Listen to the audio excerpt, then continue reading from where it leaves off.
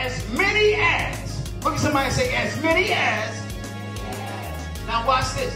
That means that on your road, might not be all of you. Might be just you. Or might not be none of you. But as many as.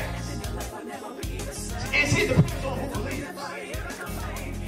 Let me tell you, I'll tell you like my grandmother used to say, everybody talk about heaven ain't going. Amen. God bless you today, beloved. I'm so glad to see you. I'm so glad that a little bit of water didn't keep you home. Amen. I believe that the God we serve is ruler over the water and the sunshine. Amen.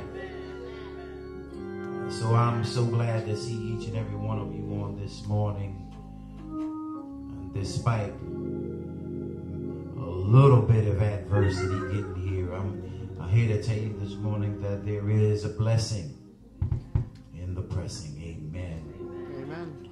So greater harvest, what time is it? Harvest time. It is harvest time. What kind of preacher do you have? Bible-based preacher. Well, how do you worship him? In spirit and in truth. Well, how do y'all feel? Blessed and highly favored. Blessed and highly favored. Amen. Would you rest on your feet? We're going to read from the Gospel of John. Deacon Daly read so eloquently verses 1 through 10. We're going to pick up where he left off. We're going to read together 10 through 14. Amen. John, first chapter of John, very first chapter of John. We're going to begin reading at verse 10, and we will conclude at verse 14. Beloved, when you have it, say, I got it, preacher. I got it, preacher. And I'm Bible ready. Amen. Let's read the word of God together. And the Bible says, he was in the world, and the world was made by him, and the world knew him not. He came unto his own, and his own received him not. But as many as received him, to them gave he power to become the sons of God, even to them that believe on his name, which were born not of blood, nor of the will of the flesh, nor of the will of man, but of God. And the Word was made flesh, and dwelt among us, and we beheld his glory, the glory as of the only begotten of the Father, full of grace and truth. Amen. That is the word of God for the people of God. You may be seated in the presence of God. And beloved, let us pray. Eternal God, our Father, we come once again just saying thank you, Father God, for the strength to stand again here behind this sacred desk. Father God, we worship you and we thank you, Father God, for this opportunity that you have given us. Father God, we just pray that you would hide me behind the cross, Father God. Allow the words of my mouth and the meditation of my heart to be acceptable in your sight. I pray, Father God, today that you would turn this place into sacred space. Father God, let the words that these, your people hear, Father God, open up their hearts and minds so that they apply them to their lives, so that somebody, Father God, when they leave this place, leaves better than when they came. These things we pray in Jesus' name. And the church said, amen. Amen. Now on today, beloved, with the power of God and the truth of Jesus Christ and being led by the Holy Spirit, I'm going to talk to you for just a few moments from the subject or thought, love without limits. Love without limits. Now, as a subtopic, I'm just going to put this out there. Subtopic, can you live with me and still love me?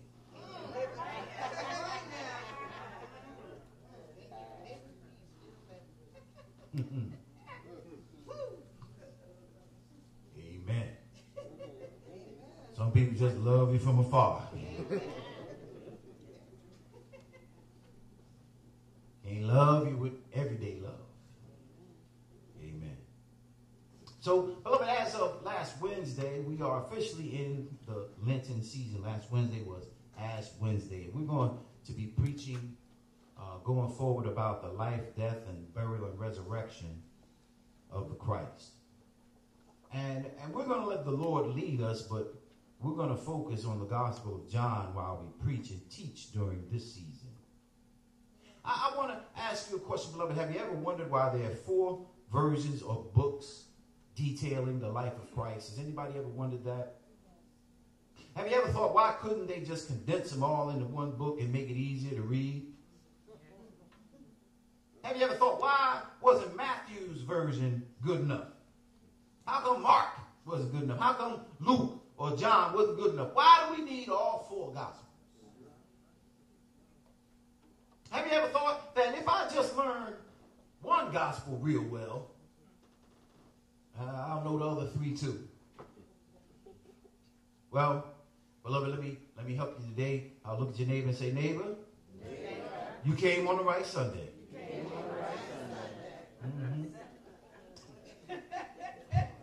What we've got to realize, beloved, is that the Bible is not really a book. It's more like a library. There's 40 different authors who wrote independently over a period of 1,400 years. And none of them knew that they were writing the Bible. And even though there's 40 different authors, there is only one divine editor. And the beauty of the Bible is that even with all of the variety, there's still unity.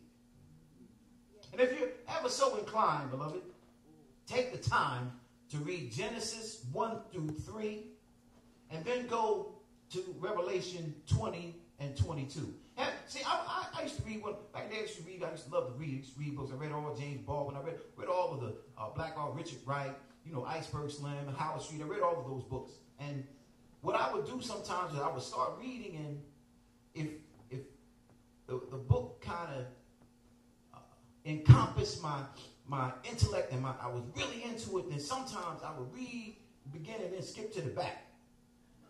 See how it ended up. Anybody else? Then I'd go back and read it all, but sometimes I'll just be I got to figure out what happened. So if you're ever so inclined, read Genesis 1 through 3 and then go to Revelations 20 and 22, and it's like the same writer wrote them. They're seamless. They merge right together. But they were written 1,400 years apart by 2 men living in distinctly different eras and circumstances. And as our president would like to say, with no collusion. He loved to say that. Now that's his favorite word. Yep. President ain't going to cross the street. Hey, there ain't no collusion. Now, the reason why there are 4 Gospels in the New Testament discussing the same man over the same period of time is this. Can I teach Bible? See, every book in the Bible is written with a purpose and with a target audience. And when it came to the life of Christ, upon his resurrection and his ascension, the apostles initially believed that Jesus was coming back in their lifetime. So initially they thought that there was really no need for them to write an account of the life of Christ. They originally were sharing their story or the story of Christ orally to the people. And when it became clear that the return of Christ or the second coming was not going to be in their lifetimes, then they knew that they had to write down and record his miracles and the things that he did so the generations to come would know who Jesus was and what he did. And just for your edification, the first gospel was Mark, and it was written 30 years after the crucifixion of Christ. Mark doesn't appear first in the New Testament, but it was the first gospel written. And it was written primarily for the Greeks. See, Mark focuses just on what Jesus did. It's an action book. Mark said, Jesus went here and did that. Jesus went here and did that. Then Jesus did this. See, Mark didn't really focus on what Jesus said, just what he did. Then Matthew came along and he wrote his gospel, and he wrote it for the Jews, to provide proof to the Jews that Jesus was the Messiah that they had been waiting for. And you can tell this is true because Matthew includes more Old Testament quotes than the other gospels combined. Then along comes Luke. He writes his gospel, and he writes it shortly after Matthew, and it's a historical account for all the people, and it was written to establish believers in the teachings of Christ. Then there's the book of John. The Gospel of John is different. It was the last gospel written. Now, the other three gospels, Matthew, Mark, and Luke, they're called synoptic gospels. They're very similar because they look at Christ from the outside. They cover the same events and the same miracles. But the Gospel of John looks at Christ from the inside. And it's written with the intention of proving the divinity of Jesus Christ. John does not really duplicate the description of the miracles that appear in the synoptic Gospels. And there's only, if you notice in the Gospel of John, there's only 7 miracles mentioned. And 5 of them don't appear in the synoptic Gospels. And we can tell by the very first verse of John's Gospel that he has a specific goal in his writing. You see, Matthew traces Jesus' lineage all the way back to Abraham. Mark begins his book with Jesus' baptism, and then Luke begins his at Jesus' birth. But John goes all the way back, and he begins his account with the same words, the same sentence that we see in the beginning of the book of Genesis. In the beginning. And John actually predates Genesis because John goes back to before creation. And John, from that point forward, sets out to prove that Jesus is the second figure in the Godhead. The Father, Jesus Christ, the Son, and the Holy Spirit. So when we look at the text with understanding what John is trying to accomplish in his writing, it should allow us to have a different perspective when we examine the Gospel of John, or the good news of John that he presents to us, which brings us to the text. Beloved, the Spirit spoke to me, and I want to look at this scripture from a unique angle, if you don't mind. Rather than we be readers of the text and interpreters of the text, I want us today to try to live this text. Amen? Now, this portion of scripture is applicable to our lives in such a way that it should make us think of a situation where we were in the same circumstance that the Gospel of John is describing that Jesus is in. Now, before you ask, Pastor lost his mind, comparing you and your life to the life of the Prince of Peace, notice that I didn't say that you would react how Jesus did, or you would handle yourself perfectly the way that Jesus did. But beloved, I know I'm right about it. Some of us have been tried. Some of us have been mistreated. Some of us have been misunderstood just like Jesus. Oh, we can go from pew to pew, beloved, and if it's not you, then somebody on your row can remember when they were misunderstood. And the world didn't know what they were capable of. Preach, Pastor, preach. There's somebody in here who the world didn't know. There's somebody in here who the world thought was going to give up. And there's somebody in here who the enemy thought he could beat. And there's somebody in here who's been given 2 chances to make it. Those chances are called slim and none. But because the world didn't know you, they didn't know what you were capable of. I want to ask today, have you been in a situation or a circumstance where somebody did something or said something that made you think there ain't no way that you know me?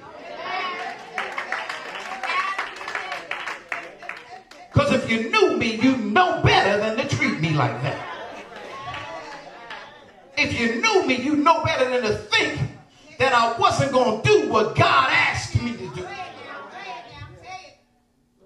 If you knew me, you know about my faith. If you knew me, you know I was more than a conqueror. If you knew me, you would know that I know I can do all things through Christ who strengthens me.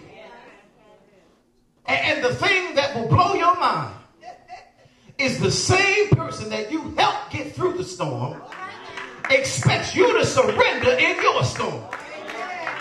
I don't know who I'm talking to this morning, but somebody in this house of prayer came here today because God gave you the strength to get through the go-through.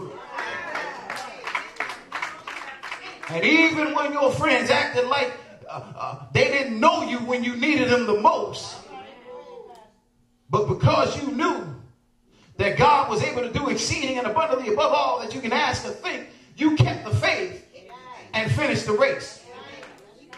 Because you knew that no weapon formed against you should prosper. You pressed on towards the mark for the prize of the high calling of Jesus Christ. And if that's your testimony, then I'm going to let you know today you're not alone. You can apply the text that we read to your life. So our verse 10 says, he was in the world, and the world was made by him, and the world knew him not. Watch this. The text is saying the same people Jesus made, the same people whom Jesus created, rejected him. Don't forget now, this gospel goes all the way back to creation. And we know that Jesus was with God from the beginning and even before the creation. And that's why in our Bible, if you read your Bible in the book of Genesis, the Bible says, let us make man in our image. So Jesus was there from the beginning. And those people who Jesus came back to save, when he came down through 42 generations for the purpose of saving those souls, those same folks acted like they didn't know him. And the reason why I wanted you to put yourself in Jesus' sandals for a moment is because, see, you should appreciate the love without limits that Jesus showed in his life that ended up in sacrifice. I don't know about you today, but I'm glad that Jesus was divine and not human. See, because a man who was not divine will react different than Jesus did. Now, some of the younger members know what I'm talking about. Because some of you would react differently, and here's how I explain it to you. Some of the young members, now y'all that's over 70, maybe you can't relate to this, but 65 and under, I know you heard Beyonce sing Irreplaceable. You must not know about me. You must not. I can get another you in a minute. And beloved, that's what Jesus could have said. You acting like you don't know me. I can get another you in a minute. I can do another flood. I can send a fire. I can start all of this thing all over.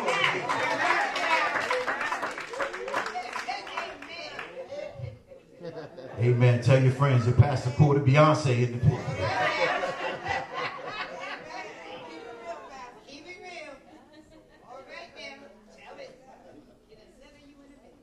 Bible says, verse 11, he came into his own, and his own received him not.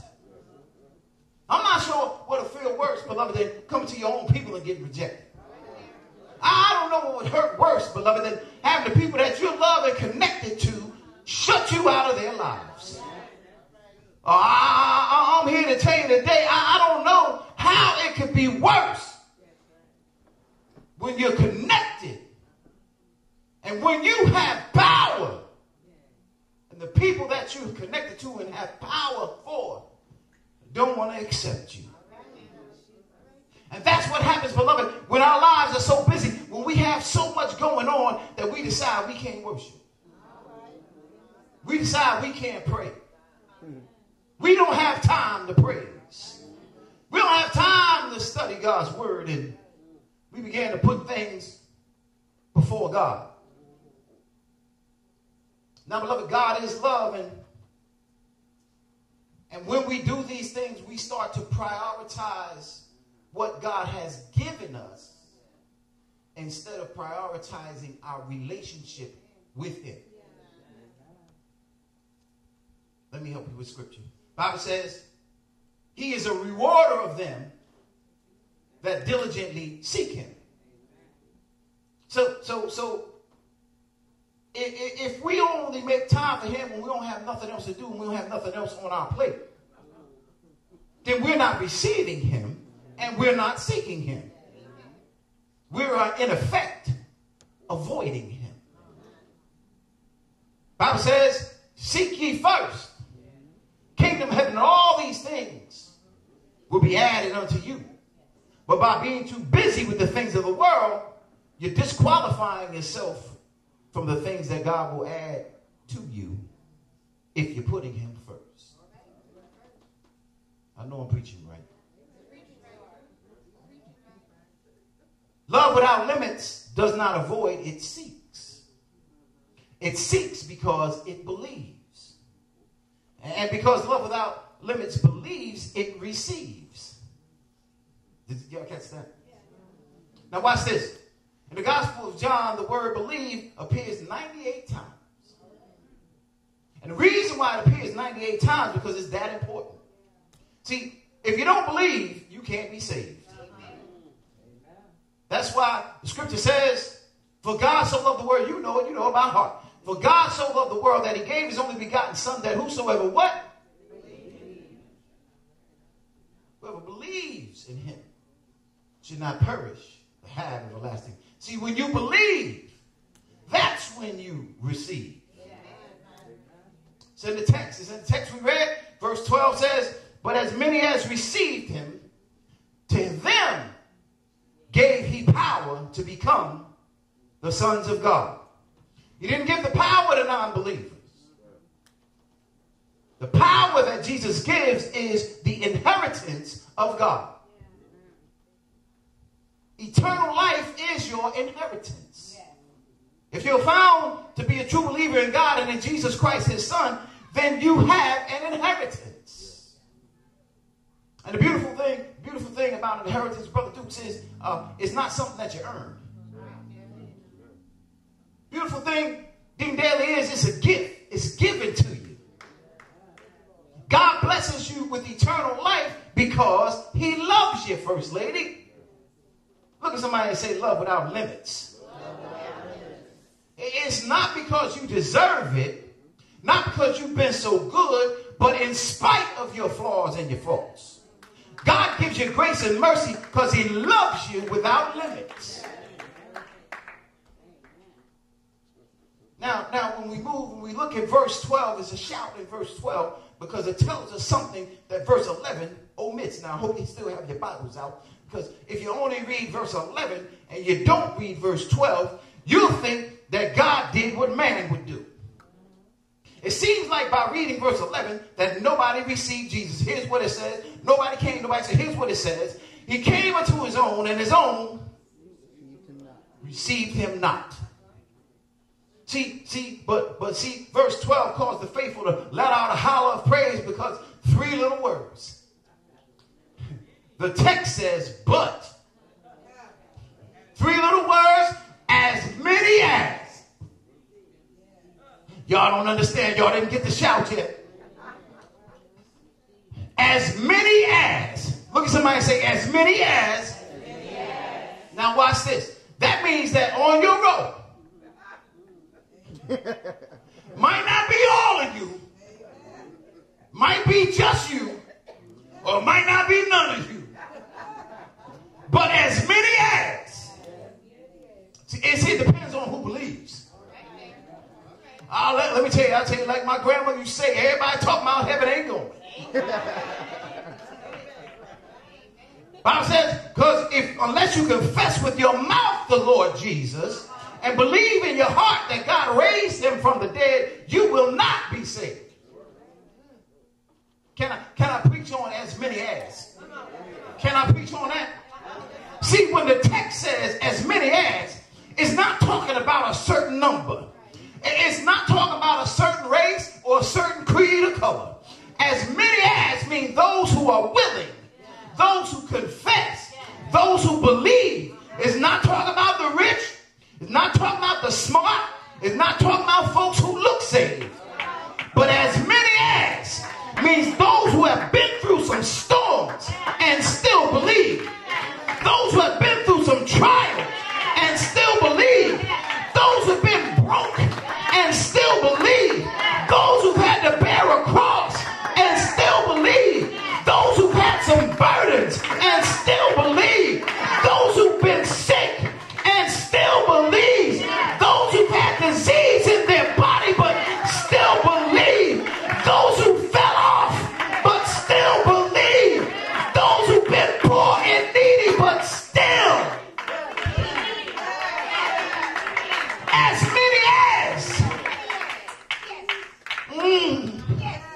Can I go just a little bit deeper, church?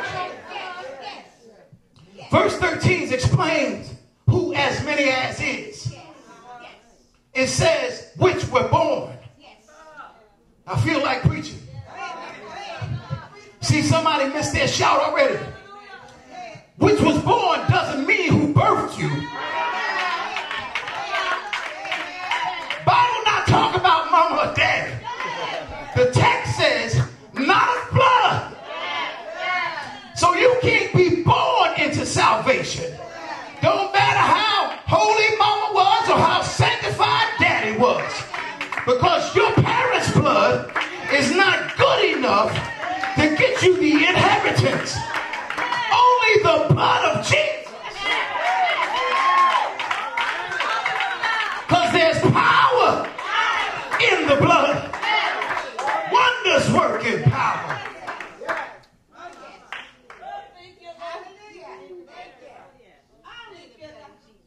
Not by blood. Then the text says, nor of the will of flesh. See, you're not included in the as many as just because you desire to be. Don't mean it don't matter how bad you want it in your life. You still have to confess with your mouth and believe in your heart. There's a whole lot of folks who want to go to heaven, but they don't want to change the way that they live to get there. If you read the text with understanding, you'll connect the dots and you'll realize that what you want and what God gives you depends on if you believe. Because if you don't believe, you won't receive. Can I go just a little bit deeper? Now the text reveals a truth that hurts, but we need to know it. Sometimes it's better to hear the truth and hurt than not to know the truth and get hurt later. Can I tell you the truth right now? Watch this. The text says, nor of the will of man. What that simply means is whoever is living right is going to hell. Don't matter who wants you to go to heaven. If you're not living a life of a believer, and if you have not confessed and believed, you're not going to make it. I got to break this down a little bit more. I got to break it down because somebody missing their shout. See, just because mommy wants you to be in heaven, that don't mean you going. Just because daddy was on the deacon board, that don't get you in. Just because your brother or your sister tithed, they was on the usher board, they worked in the kitchen, they sang in the choir.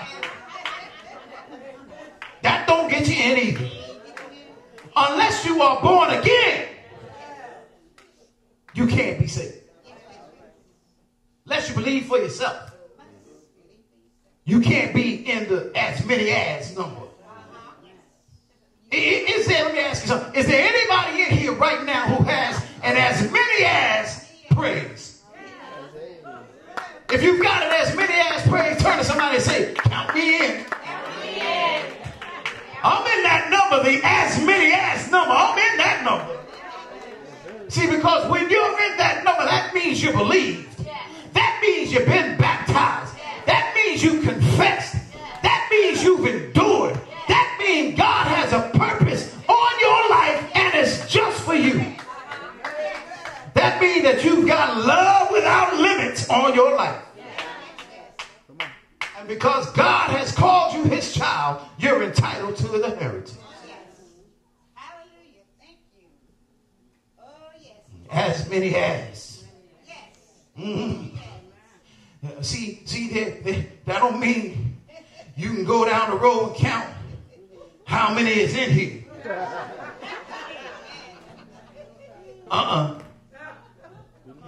Don't mean you can go to mega church with 5,000 members and think heaven gonna be crowded.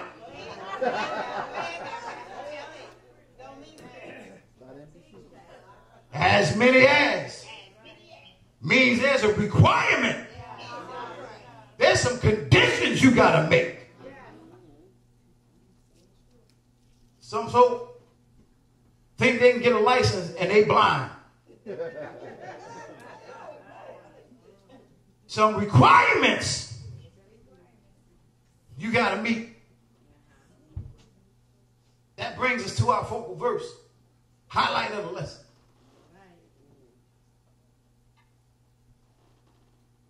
Bible says, and the word, verse 14, and the word was made flesh and dwelt among us, and we beheld the glory as of the only begotten Son, the only begotten of the Father, full of grace and truth. Let me read that again. And the word was made flesh and dwelt among us, and we beheld his glory, the glory as of the only begotten of the Father, full of grace and truth. One more time is the charm. And the word was made flesh and did what? Dwelt among us, and we beheld his glory, the glory as of the only begotten of the Father, full of grace and truth. Two reasons why we can shout about the revelation in the 14th verse. See, John explains to us that Jesus is divine and he's God in the flesh. Now watch this. This point number one, because he's divine and God in the flesh, he knows all things. He knows all things. So it makes sense to know that he would know he would not be received by most. He knew that he was going to be betrayed. He knew he was going to have to die on Calvary's cross. He knew that the majority of the people he came to save wouldn't know him. He knew he was going to be lied on. He knew he was going to be beaten. He knew he was going to be misunderstood. And he knew what it would take to save this sinful world. He knew all of these things. Here's where the shout is. Point number two, but he came anyway.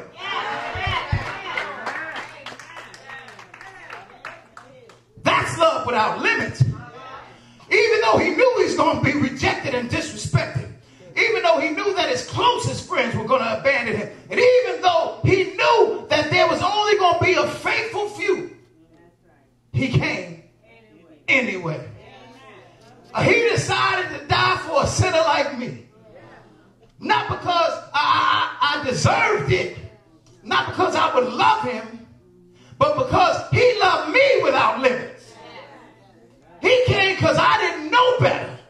I didn't even know what was best for me. He came in spite of me. Look at somebody and say, he came anyway. He came because he loved us without limits. Let me explain. See that now there's one more point. Let me explain this to you. And let me tell you something. Like back, I was a kid in 1972. My mother and my stepfather bought a house in North Newark. Back then, it was all Italians. I ain't got nothing against Italians. Just telling you the facts. Amen. Now, after a few months after we had moved in, my stepfather left my mother. And what was worked out, the mortgage that was worked out for $2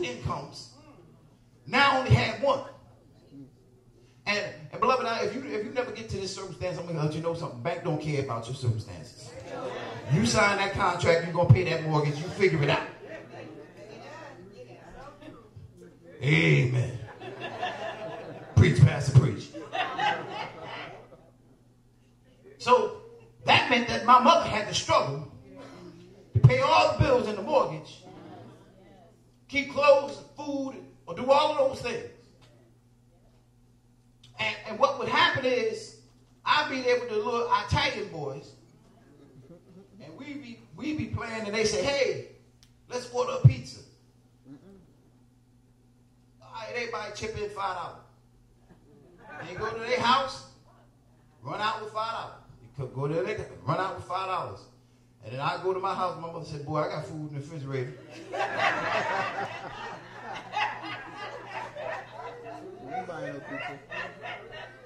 You better find, you want some pizza? Look, just get you some bread, put some ketchup on it, throw a little cheese on it, same thing. So I had to come back. I didn't have the $5. And when I was 12, I thought my mother was just cheap. That's what I thought. I'm keeping it real because 12-year-olds don't understand. They don't understand. I didn't understand. But when I got a job and had bills,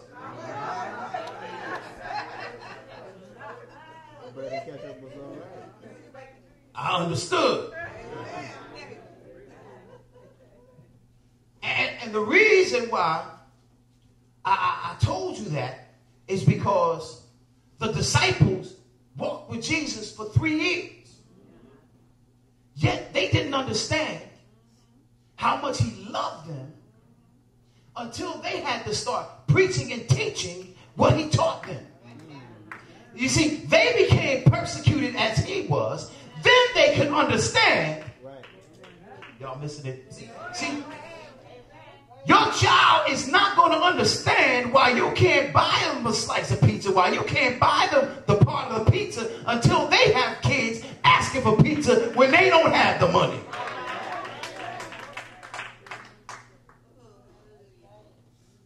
The apostles, the disciples, they learned to love Jesus more after his death, his burial, and resurrection than they did when they were walking with him, because they couldn't even understand some of the instructions that he was giving them. They didn't understand it until after.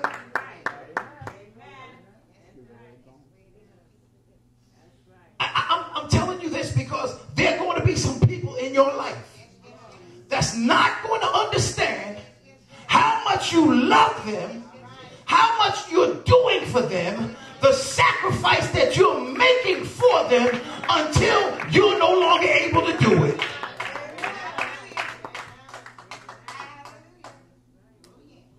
That's love without limits. Can we give God some praise in this place for love without limits? For a loving God who loves you even through your faults. For a God who loves you even through your burdens. For a God who loves you in spite of yourself. Love without limits. Love without limits. God bless you today. The doors of the church are open.